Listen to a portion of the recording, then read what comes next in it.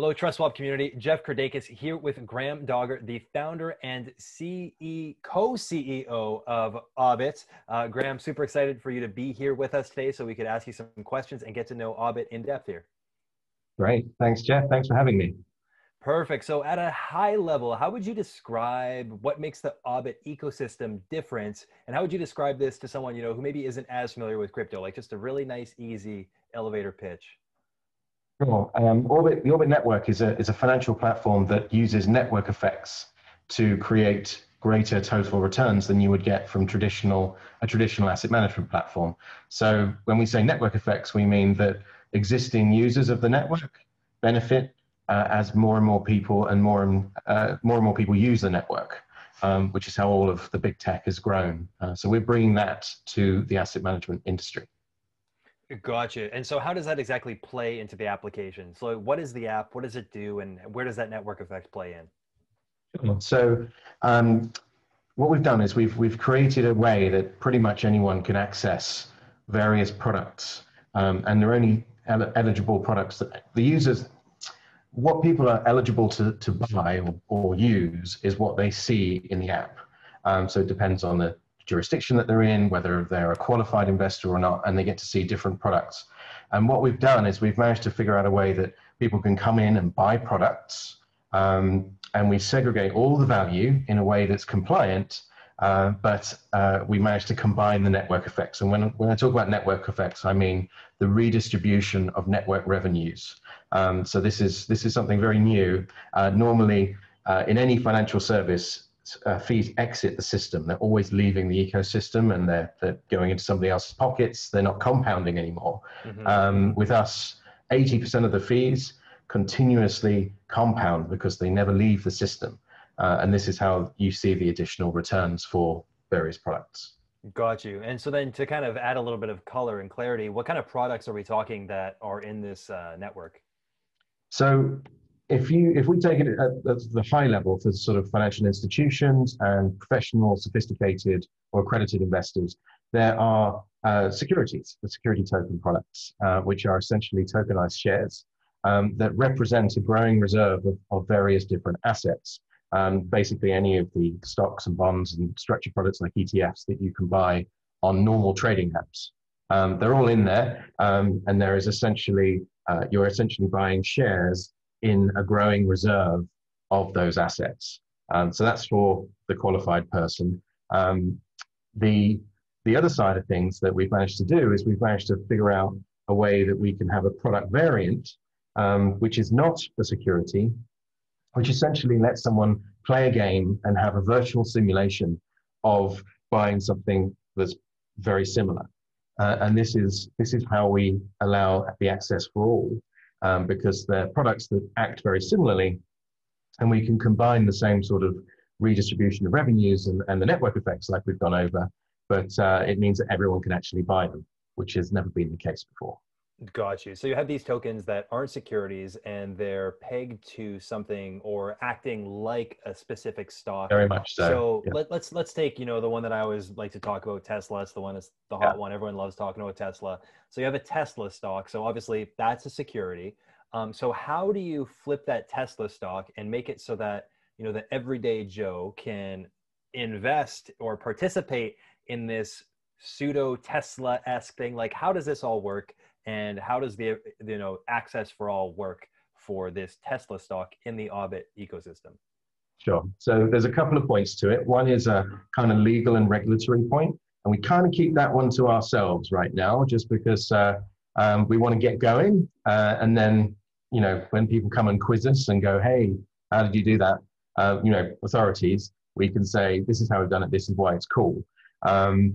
So we don't really talk about that bit too deeply anywhere. But for the end user, what's cool is you're essentially going to have access to a platform that has a particular token on it, which can only be accessible on that platform. That's one of the sort of key regulatory points going on. So that's not freeway tokens. That's a different token that's only within this closed ecosystem. And you can essentially stake that token into whichever virtual simulation that you want to. It's a bit like having casino tokens for a game. And so, and you can come in and you can do that. And there's very carefully done legal breaks. So there's no obligation on certain things. And our view on that is that if you provide a utility value within the ecosystem, which is another reason why freeway tokens are so important in our ecosystem, the value of the freeway token in the long run will be about the fidelity of that system, how much it is similar, whether or not it's legally obligated to be or not. And this is what creates the not just a proof of stake, but a genuine staking system, an incentivizing system. Very, very, it comes from the original Bitcoin point, which is everyone's incentivized to do the right thing. It's not about laws; it's about incentives, and we've built that into our system. Got you. So somebody wants to get, participating in Tesla, and so they're able to get one of these tokens that act as a simulation of the Tesla stock. Are these tokens that only work in the internal Aubit economy? Are these are these backed by anything? Like, what is this simulation of? Like, where does that token play into real world value, or does it, because it's not a security? It's a virtual simulation, so legally there are no obligations for us to do anything at all. That's very, very important. So when people come and they stake we call them Orbit network tokens. So you come in and you get an Orbit network token. It's this sort of ethereal thing, and then you stake it in something. You could stake it in a US dollar virtual simulation, which just so happens to match your Orbit network token 1-for-1. Or you could go and put your Orbit network token and stake it into a virtual simulation of Tesla stocks, but not just Tesla stocks, Orbit network growing Tesla stocks. And so this gives you the opportunity to go long if you choose to, which is, from a lot of our perspectives, that's the sensible thing to do in sort of stock markets anyway. It allows you to go virtually, simulate going long and seeing a slowly growing, quickly growing. We don't know how the network's going to be used. Reserve of Tesla stocks, but a virtual simulation of it, which is quite important in terms of the regulatory. Got you. Makes sense. And so then in terms of the backing, because, let's say that simulation of the Tesla stock has a value of 400, or maybe it's less now after they did their share split or whatever, it's 400, let's say, it's backed essentially because people have to buy that simulation token. So you could say it's backed by, fiat currency because people are essentially paying to purchase those tokens. Would that be a correct assumption or statement? I would say that we're very careful on the fact that we can't really say that it's backed by anything except the continued fidelity of the system.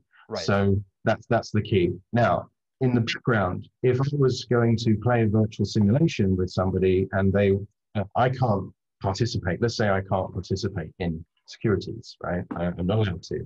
I'm not old enough.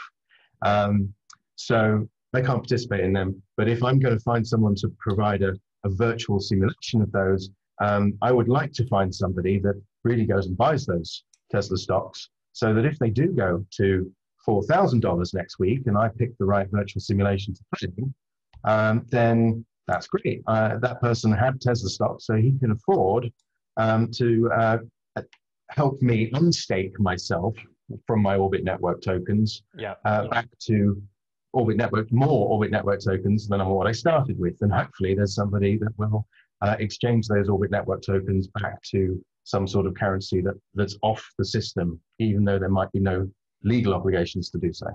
Gotcha. Okay, so that clears it up. Thank you for that. So then, I guess you look at this system right now, and some people might be saying, okay, well, this just seems like it's more of a complex way to just buy, a stock or to hold stock and to have, that value fluctuate. So you mentioned the network effect. So now you're holding this Tesla stock, and it's a simulation. My mistake. I'm probably going to make a couple mistakes like that. You're holding this simulation. Why would I hold it on Aubit versus, on, TD Ameritrade or something like that? Like, what's the benefit to be using Aubit? Yeah, sure. So that's where the network effects come in. You're right. So how did Facebook, Google, YouTube, Airbnb grow with their network effects? Everyone hears network effects and they go, great. Well, they became more valuable because more people joined the marketplace, or just more and more people used it. So that Google and Facebook are great examples because suddenly the advertisers have this great targeted advertising audience as more and more people use it. Network effects, right? Hmm. Well, for us, we redistribute the revenues, and that's fine. Um, but we redistribute the revenues into the underlying assets or virtual simulations. So it means we combine all of that. So why did they grow? They grew because you got value, tangible value from those networks that you couldn't get anywhere else. So that's the key point. So for us, your virtual simulation will virtually simulate better than it would if you had bought real stocks Yeah. with TD Ameritrade, right? That's the way it works. Certainly, it's probably not the best example because we're not in the US yet. But you know, your tradition, whichever broker you like to use for buying your shares, we would argue that there is an opportunity. The virtual simulations have the potential to outperform virtually Right. those stocks just because we're redistributing revenues. And until you really get in and look at how much money leaks out of the ecosystem for fees, you wouldn't believe the amount of um, returns or virtual simulated returns that could be achieved. You really wouldn't. Well, I mean, I think, a lot of people in the crypto space, even just super niche, people see what Binance is pulling in for revenues and profits. They're doing more than a lot of the banks in the world. So, when you're in the exchange business, there's a ton, billions of dollars of revenue and value that's flowing through that ecosystem. So for sure, those fees are absolutely massive. So, and now what you're saying is you're taking those fees and you are redistributing those fees. Let's say somebody those fees. So for example, I make a trade in Tesla. Well, now Mm. that trade has a fee associated to it. So what is then going to happen is that fee would get redistributed to the people who have already held or are already holding those simulations of Tesla. So essentially, the earlier you get in on this simulation game, I guess you know how you want to regulatory call it, the more of the fees you're going to accumulate because you're going to be accumulating fees for the longevity of that cycle. Is that accurate? It's not far off, Tim. It feels that way. That's the important thing. The simulation feels like that, and you yeah. I mean, to give you an idea, um, just a theoretical example, not something that we could possibly guarantee or anything. But if you simulated $1,000 being, this is just we don't charge 1%, but imagine you'll buy anything for $1,000 and there's a 1% fee on top. Then the next person comes along and buys $1,000 and there's a dollar fee, and then you reinvest those fees every time. So Yeah. the first guy, he pays $1,000, he pays a dollar fee, he's got or 1%, sorry, $10 fee, Right. and so he's actually got $1,010, right? He paid 1,000. Okay, he paid a fee. He's got $1,010. The next person comes along, he pays $1,000, puts that the extra $10, you've got $2,020 Yeah. divided by two. So when you start to add those things up, what essentially happens is the first guy there would have $1,015, whilst the next one, and it starts to Yeah. go from there. So that after 1,000 transactions, that first person has about 40% additional returns because of the network effects. And that's just down to the first Facebook user or the first Google user got Yeah. more network effect value than the millionth. But that gives Right. you an example of how the network effects just take over. For sure. Yeah, because you're reaping the reward of everything of all the transactions that happen within that simulated asset after you take part in that position. So that's You, super, you super. might do really well in that game, That's that right. virtual Yeah. simulation. Because essentially it's, I know in some of your wording, you have to be careful with wording like guarantees and all these kind of things, but would it potentially be a correct statement to say you are guaranteed, or yeah, you'd be guaranteed a higher ROI? I'm sure you might have to legally sidestep this question, but you're guaranteed a legally higher or a higher ROI in this simulation if anybody comes in after you, because you're going to be compounding how much of that tokenized asset, or however you guys phrase it. If you start with one Tesla share, well, you can go to 2 to 3 to 4 to 5. And I know the jargon's a little bit off, but essentially you're going to be compounding how much you're holding in comparison to just being able to ride the ups and the downs of what that Tesla share is doing. Is that accurate, or where do you need to kind of reel back the legal jargon on? And certainly wouldn't argue with you. Sure. Okay. Gotcha. That's it. Okay. Perfect. Right on. So I'm jumping into the team a little bit. This is the one thing that really caught my eye initially with Aubit. So you guys have a team. It's an absolute powerhouse. If nobody's checked out the website, aubit.io, and scroll down a little bit, you guys have some pretty powerful Fortune 500 logos listed there of, past experiences from team members.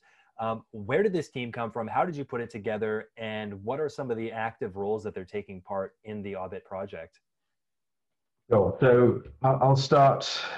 I'll give a bit of background. We started this project in October 2017. So the world was a very, very different place in the crypto world at that point, and we stepped into the fray, as it were. And initially, we were looking at a gold-related product, security token only. So a little bit ahead of its time, really, back then, because everyone was just trying to do utility tokens and currencies, new currencies, et cetera, So that's how we started. So what basically happened was the three founders got together, we figured out what we wanted to do, we started to ideate, and then we really quickly realized that what we really needed to do was get some validation on what we're doing, both from a traditional point of view and this brand new way of doing things in the crypto space. So our backgrounds were quite helpful for that, well connected, as it were.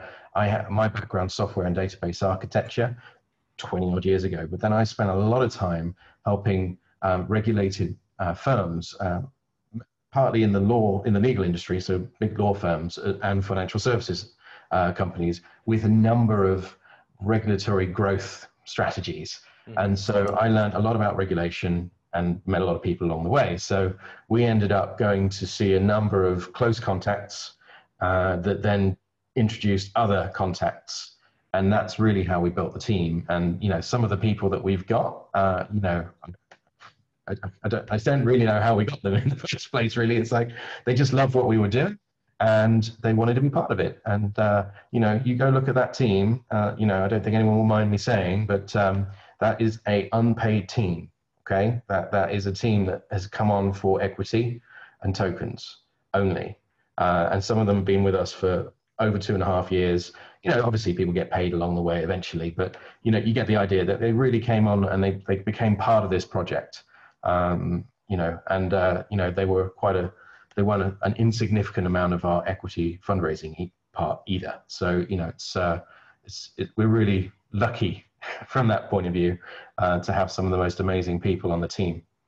That's really incredible. Yeah, and I think that speaks volumes. I didn't know that about being unpaid, but that's even more of a bullish sentiment that yes, these guys are in it for the vision. So that's incredibly cool. So jumping into the freeway token a little bit, how does the freeway token play into this? Because you have fees that are being redistributed to people within the simulation. So one of the questions is, okay, well, but then why am I holding the freeway token if fees are redistributed to the simulation game players? How does that all work? So there's a couple of points. So the network effects work because there are fees, right? And the freeway token comes into play because it actually allows someone to pay their fees at a discount in freeway tokens. So that gives you a key utility value that a user, depending on how much they want to use our system, and that includes qualified investors as well, right? So it includes institutions that want to buy the security products.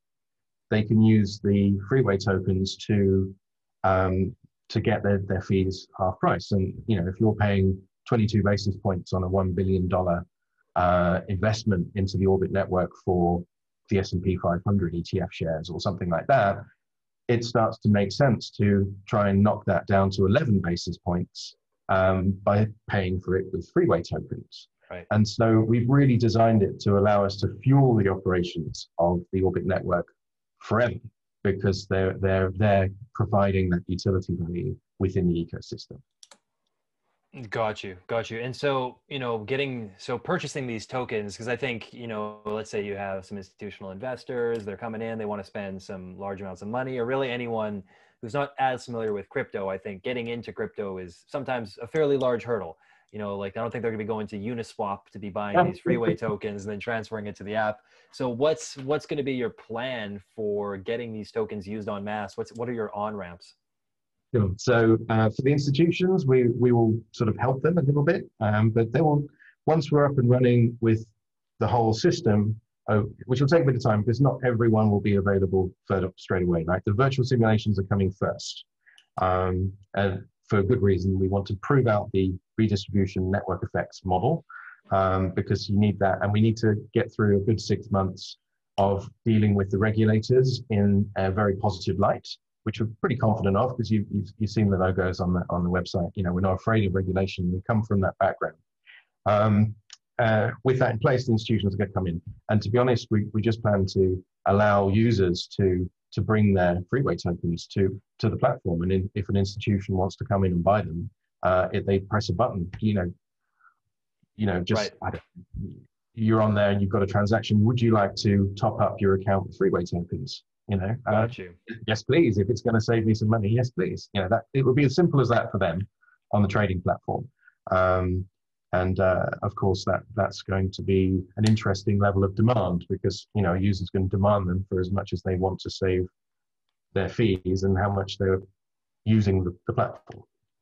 For sure. Yeah. So kind of bottom line is there's going to be kind of like a quick, easy access button directly on the app, Yeah, pay with credit card, like obviously not cash, but some kind of digital government currency, and you're able to get these tokens added into your account. yeah, exactly. So, and that's for institutions on the trading platform as well as for everyone else. I mean, that's one aspect. There's future aspects. There's a whole staking model that we've got planned to bring in third-party financial service providers like custodians and even asset managers or investment companies, to allow them to connect with this and provide the services to the users. Because an institution isn't going to just stick everything on their on their account and hope that it stays there. They're going to want a custodian. So Yeah. that's another thing that we're bringing. And then the freeway token is part of the proof of stake model, but also part of the continuous confirmation rewards that will be part of the system in the future as we try to decentralize it further. Got you. Right on. Well, Graham, thank you so much. So for anybody who is listening in, Aubit and the Freeway Token are launching their token sale in partnership, in tandem, in integration with the TrustSwap Launchpad on the 20th at 9 a.m. PST, the 20th of October, 2020. You could just type that into Google, Aubit, TrustSwap, boom, it should be top thing on.